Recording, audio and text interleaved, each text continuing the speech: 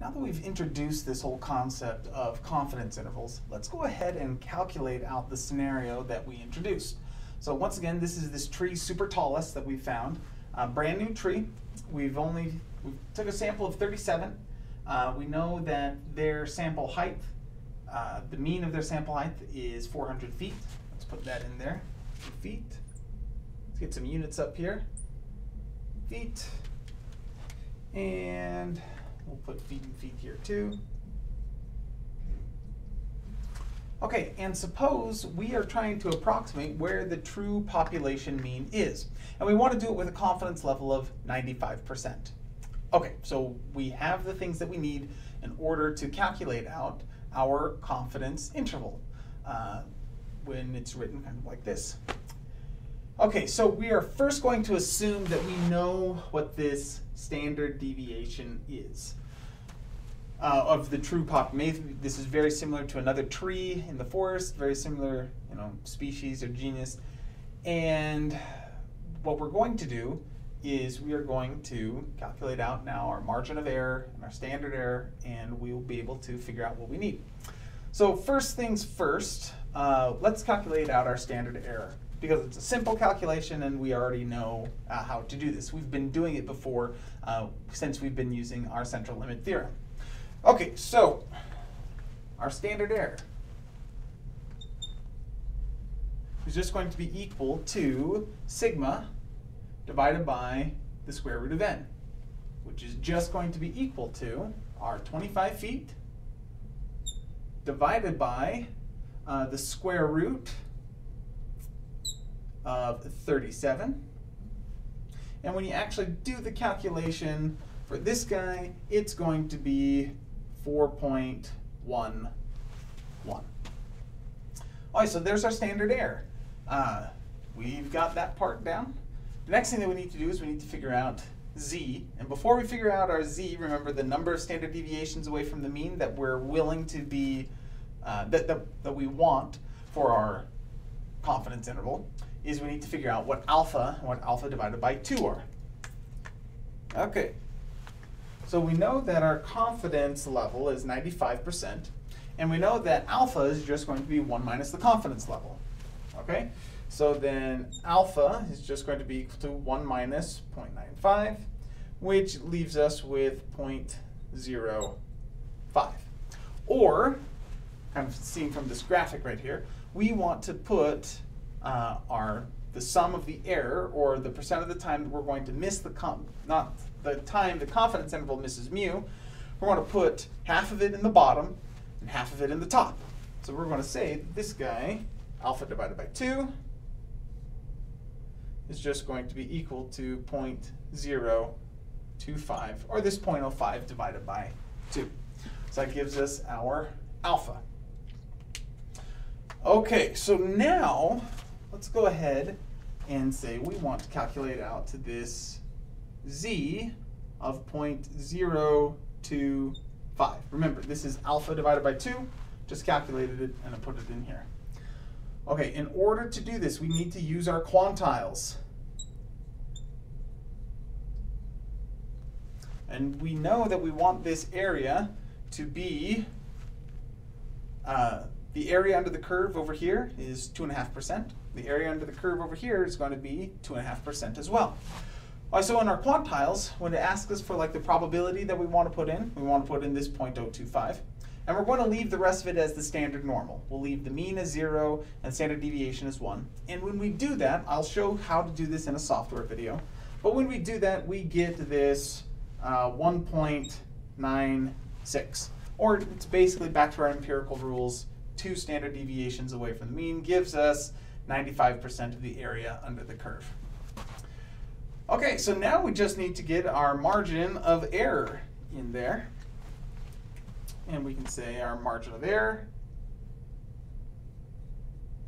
that guy is just going to be equal to z alpha divided by 2, which equals 1.96 multiplied by 4.11. And that is going to equal 8.055. Okay, fantastic. So now that we have our margin of error, we can say where we think that the true mean is located with 95% confidence. So we need to put this in a very specific sentence. And there's lots of ways to correctly interpret this sentence, but there's also a lot of ways that we can write it incorrectly. We'll cover some of those concepts of what's a good way to write it and what's a bad way to write it later. But just for right now, let's first just write up our confidence interval because we have it. We know that the confidence interval, and sometimes we put our confidence interval and we write 0.95 or at the 95th confidence level, 95% confidence level is going to be equal to, we've got our x bar, which is going to be 400 feet, plus or minus, I'm just going to put up 8 feet just for convenience, 8 feet. So that's one way that we can write it. Another way that we could write this is that you'll see it sometimes written like this, of our confidence interval is going to be 392, comma 408. So you see it written like that sometimes. Another way that you can see it written, let's do just one more. We'll have mu like this, and we'll have 392 and 408. And you'll have mu contained within. There's a whole bunch of different ways that you can write it, but ultimately it's the same information in each of these. All right, so like I said, let's actually write our concluding statement. We need to get good at this because we're going to be writing basically these same concluding statements for the rest of our class. All right, so we can say now that we are 95% confident that the true mean height of Supertalis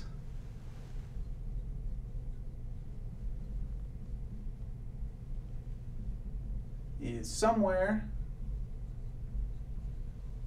between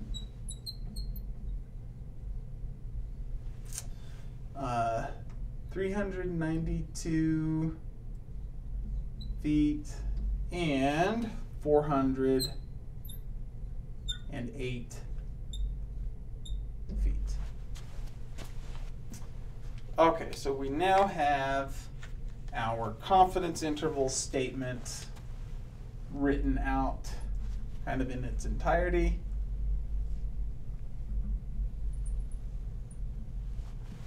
We are 95% confident that the true mean height, or sometimes I'll say true population mean height. I use those words to make sure that I'm talking about where I think that the mean is, that the true mean of mu is somewhere between 392 feet and 408 feet. Now, if you notice that our confidence interval actually didn't capture the true mean height. And you're like, well, what, did I just fail? It's like, no.